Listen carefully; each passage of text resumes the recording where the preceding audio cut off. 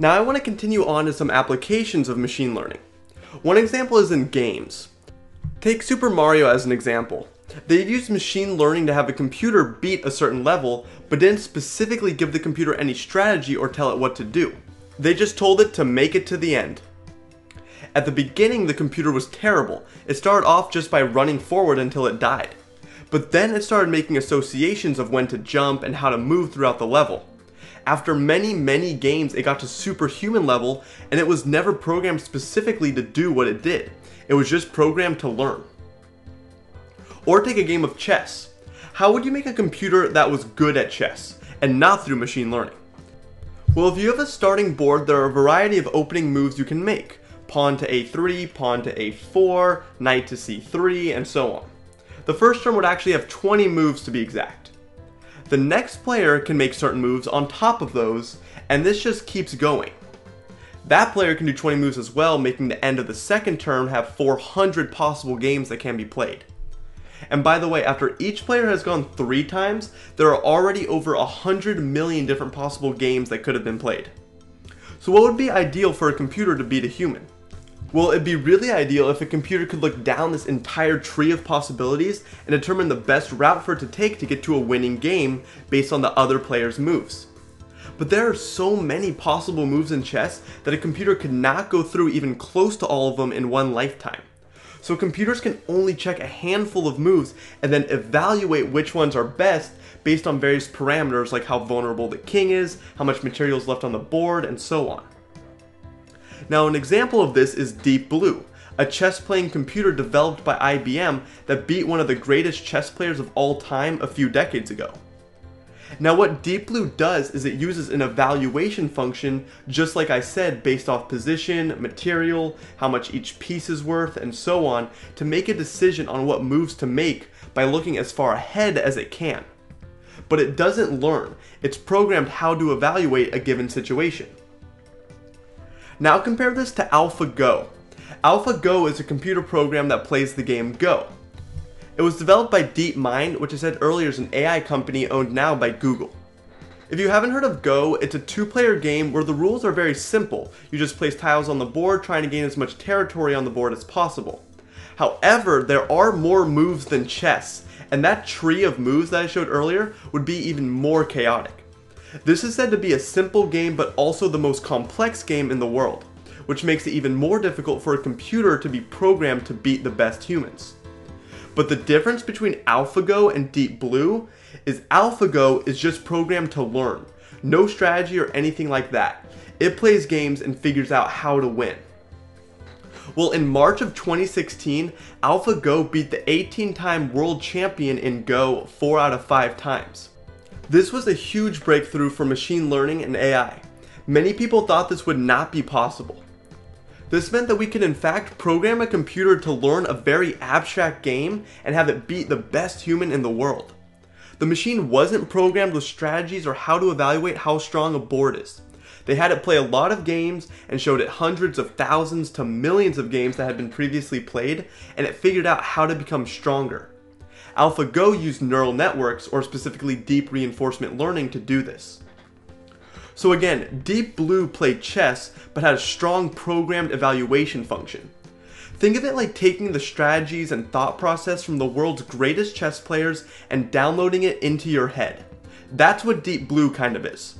AlphaGo had no strategy put into it. It started out like you if you've never played Go.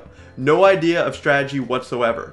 But then it started playing, and just like it would be for you, it got better by training. But for a computer, we can have it run 1 million games in a very short amount of time. And remember, Go is so complex strategy-wise, so if AlphaGo used an evaluation function instead and we just programmed it with strategy, at least currently, it could beat an average player, but it would not be elite. So that's why this win was a huge breakthrough. Now I want to go into research and companies kind of all in one. So let's go through some companies working on AI and what they're working on. So the first one you obviously know of, which is Google. Something they're working on is Google Brain, which is a deep learning AI project. Some breakthroughs for this are that they made an AI system that was able to create its own encryption system so 2 machines could communicate securely while a third was trying to intercept the message. Normally this is manually done by humans, but we've shown that computers can do the same thing. It also had breakthroughs in image enhancement where they took extremely low quality images and were able to make them higher quality. Can you tell at all what this is? Well, Google's program was given this and had to make the enhanced image. And it constructed a still blurry but much higher resolution photo with more detail. And they've also had breakthroughs in Google Translate and changing speech into text of another language instantly through the use of neural networks. Another famous AI project is Watson, which was made by IBM.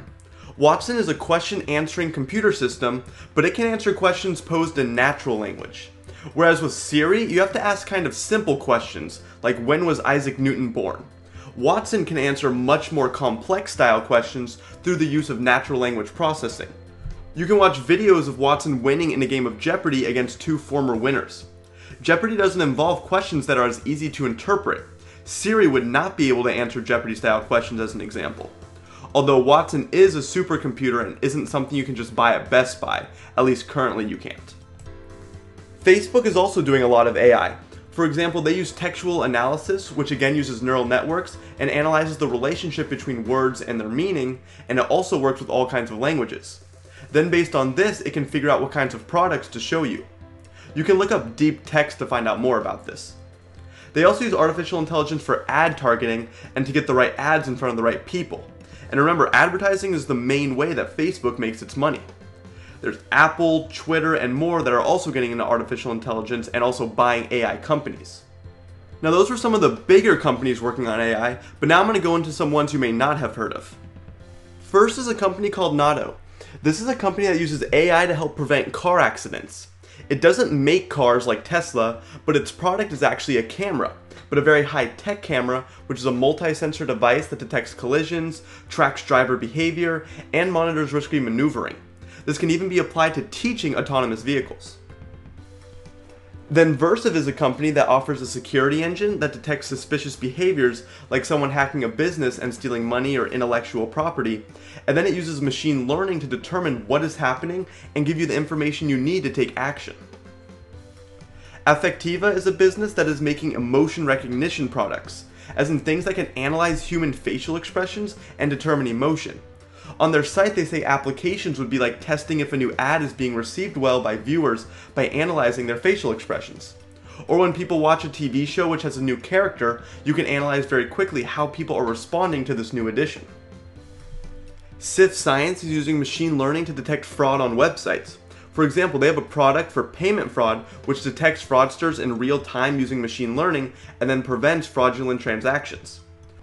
Or they have a product for preventing scams and spam from being posted on a certain website. Companies like Airbnb or Zillow that are all about real estate and postings would be example companies who'd use something like this. Zebra Med is an Israeli company and is using machine learning for helping in the radiology field. They say they're able to predict diseases better than a human can by referencing a library of medical images. Recently, they developed algorithms that help predict certain cardiovascular events such as heart attacks. Then the company Blue River Technology is using computer vision and artificial intelligence on agriculture equipment. The machines use computer vision and libraries full of plant images to make decisions on how to treat individual plants as the machine passes over them. So as the machine moves and it detects weeds as an example, it may use a robotic nozzle to spray herbicide to those unwanted weeds without harming nearby plants. So it can assess the needs of individual plants and treat things differently as it moves, which improves efficiency and saves money. And I'm going to end there with the companies, but remember there are so many out there. I found an article stating that there were over 100 AI startups just in healthcare, so really this could have gone on for a while. And while a lot of this seems really cool, there's a lot of fear around AI. With computers able to learn and beat the best human players in Go, the most complex game out there, who knows what else machines will be able to do better than humans in the near future. We have seen an increase in AI a lot recently, but people believe there's an exponential curve ahead that we can't see where AI will explode in growth. It's hard to say now what the future holds, but AI is definitely going to be a huge part of it. But comment below your thoughts and opinions on the matter. And if you like this video, don't forget to like and subscribe, and I'll see you all next time.